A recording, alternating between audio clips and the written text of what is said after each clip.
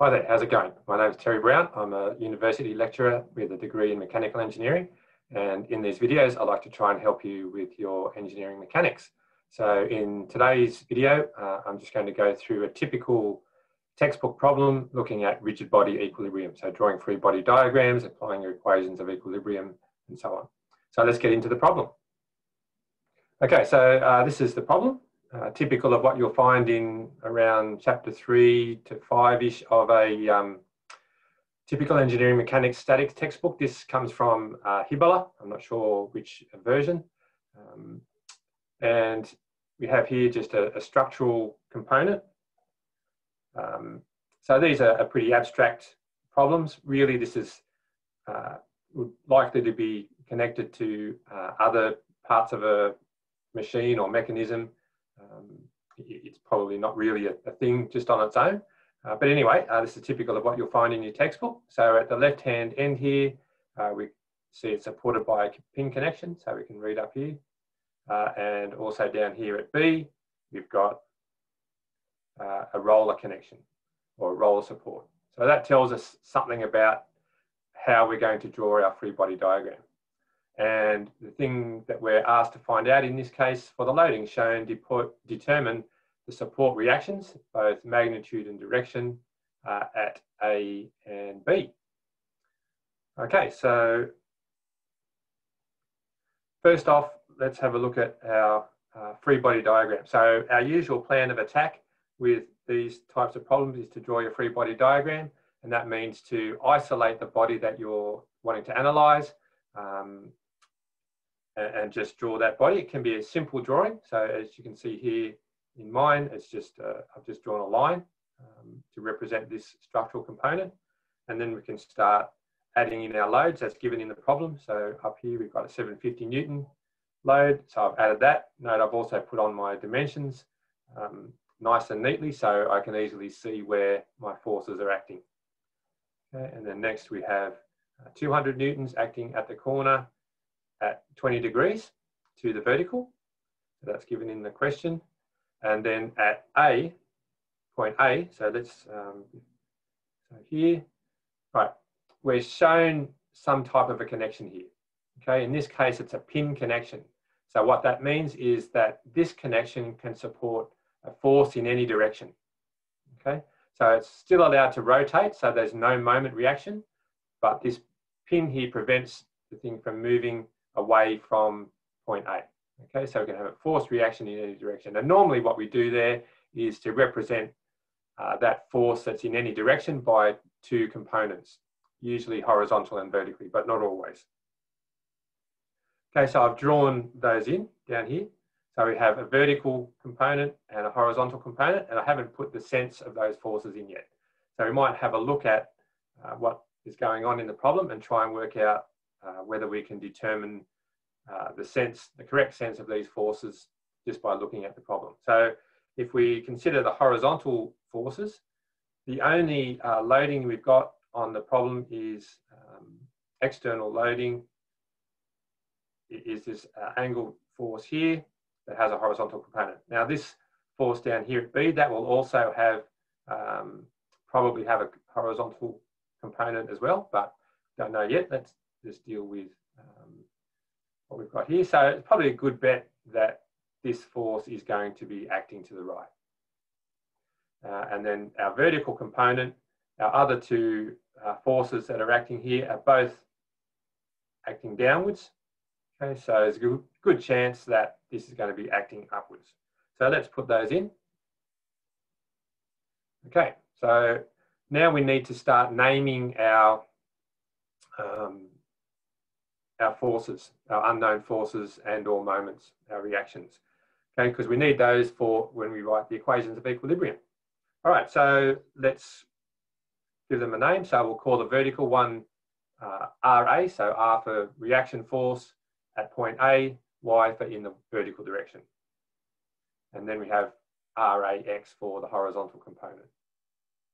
Okay. Some people and some textbooks like to here will just leave out the R and they'll just have AY and AX as the force. That's okay, but I tend to prefer to, if I'm talking about a force, call it either R or F or T if it's a tension, and so on. Okay, so next, if we look down at this connection here at point B, we've got this surface here at 30 degrees. Okay, so we put that reference on our free body diagram. Right. And this is a roller support. Okay, so what that tells us is that it's free to move up and down that incline at 30 degrees, but it can't move into the incline. Okay, so here, our reaction force is only going to be a reaction force normal to the surface. Right? We won't have any reaction force tangent or parallel to the surface, okay, because we're assuming that the friction is negligible. Okay, so we can put that in, and we've also noted there that that force will be acting 30 degrees to the vertical. Okay, so we can just see that from simply rotating this around this line here. If we rotate that around 90 degrees, then that will rotate to here. So that gives us our 30 for that force. All right, so I just pressed the button too soon. What we could have done here is to work out the sense of this force. All right, so let's just go back a second and take that off. All right, so if we're at this point, we can again look at our problem and try and see whether we can determine whether the sense will be acting up or acting down to the right. So if we look here, so if we imagine that we take moments about point A, so we're thinking ahead of how we're going to solve this problem. If we take moments about point A, then this force is going to tend to rotate this thing clockwise about point A. This force here is also going to tend to rotate the component clockwise about point A. So therefore, this force here will need to cause an anti-clockwise moment. Okay, so therefore, this will have to be acting up to the left. So we can put that back on, and we give it a name, label it R subscript B, so we can refer to that in our equations. Okay, so replacing, just repeating on the next page, so I can add all my equations in. I've just redrawn that free body diagram there. Okay, so first thing we want to do is, let me just go back a step, is to think about what we're going to use to solve this problem. So if we look at our free body diagram here, we've got one unknown reaction RB, and another RAX, and another RAY. So we've got three unknowns. Okay, so we need three equations to solve for all those three unknowns. So usually you have some of the forces in the horizontal direction or in the X direction, some of the forces in the Y direction or vertical direction, and some of the moments equal 0. So we can choose whichever equation we want to use first, and usually it's best to use the moment equation first, because what often happens is that we can eliminate two of our unknowns from the equation straight away, and all we end up doing is solving one equation with one unknown 3 times. Okay, and then we don't really have to worry too much about numbering our equations and substituting from equation 1 and so on. Right? So if we think about it a little bit before we get started, we can make our solution a bit more efficient. So if we look at our problem here, if we take moments about point A in this case, the moment effect of RAY will be 0 because it passes through point A. The moment effect of RAX will be 0 because it passes through point A. So then if we take moments about point A, the only unknown that we'll have in the equation will be RB, and we can solve for that straight away. Right, so let's do that. Okay, so we write sum of the moments, and we need to indicate which way we're taking as clockwise, which is positive, clockwise or anti-clockwise, and we need to indicate which point we're taking moments about. So first of all, we need to indicate in our solution where we're taking moments about. Now, it might seem like a little thing, putting this little A here, but it's really important, because if you don't put that there, nobody knows what you're doing when they read your solution, okay? So effectively, if you write your solution and don't put that A there, you got it wrong, right? Because people can't tell what you're doing.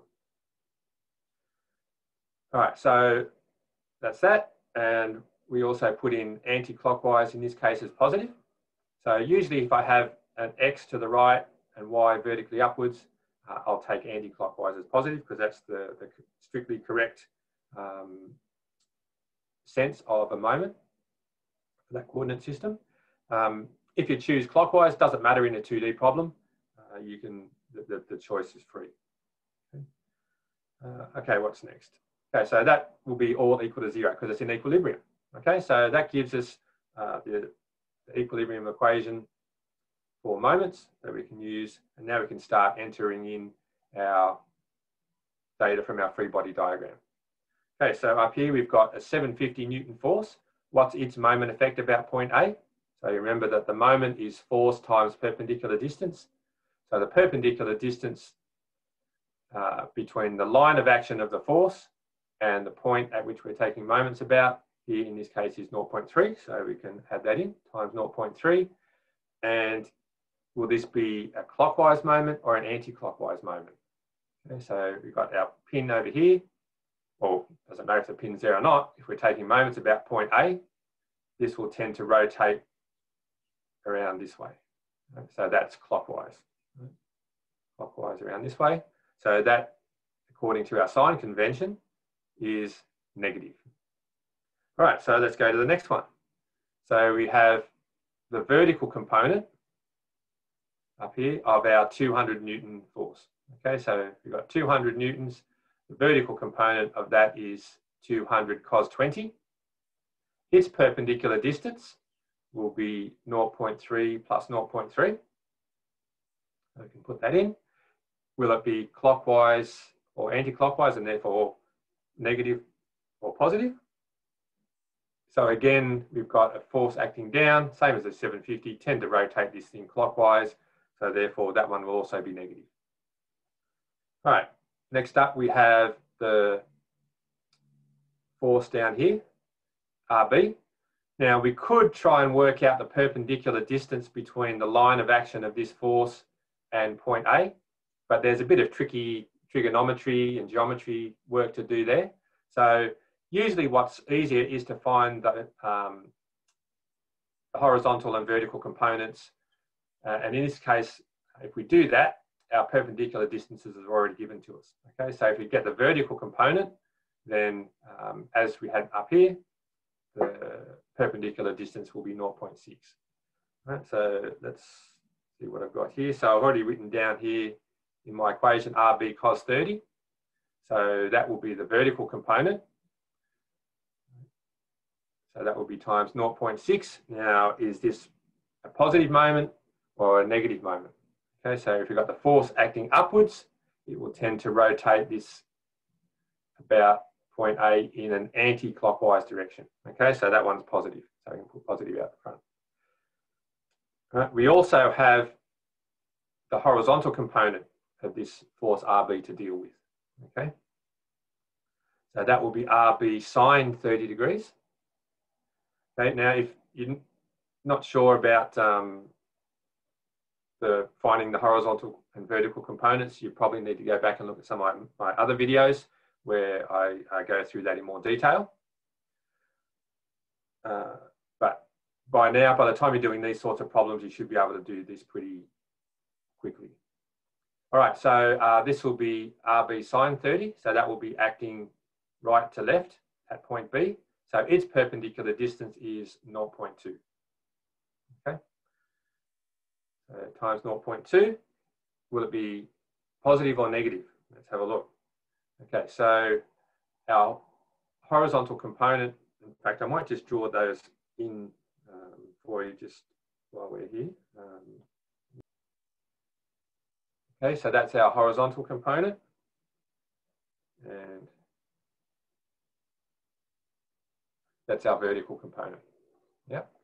So looking at this horizontal component now, perpendicular distance 0.2, it will tend to rotate clockwise about point A. Okay, so that's going to be negative. So we can put that in the equation. All right, so now we've got our equation here. So one equation, one unknown. We just need to do some very simple algebra to isolate RB and solve for RB. So we can do that calculation. RB in this case should be 804.9 newtons. Okay, so next up we can do some of the forces. So it doesn't really matter which one you do. Which one you do first. Some of the forces in the horizontal, or some of the direction, or some of the forces in the vertical direction. So let's see what I did here. So some of the forces in the vertical direction I do first. So now we can just go through and write our equation of equilibrium. I probably work from left to right, but let's have a look here. So RAY, so up in our free body diagram here, we've got RAY acting vertically upwards, so that's positive. And then we've got our 750 applied load acting downwards, so that's negative. And we've got the vertical component of the 200 Newton force here, so 200 cos 20 acting downwards, so that's a negative one as well. And then down here, we've got the vertical component of RB, so that'll be RB cos 30, and that will be acting upwards, so that will be positive. So we can put that in. And that's all of our vertical forces. So we can put that equal to 0.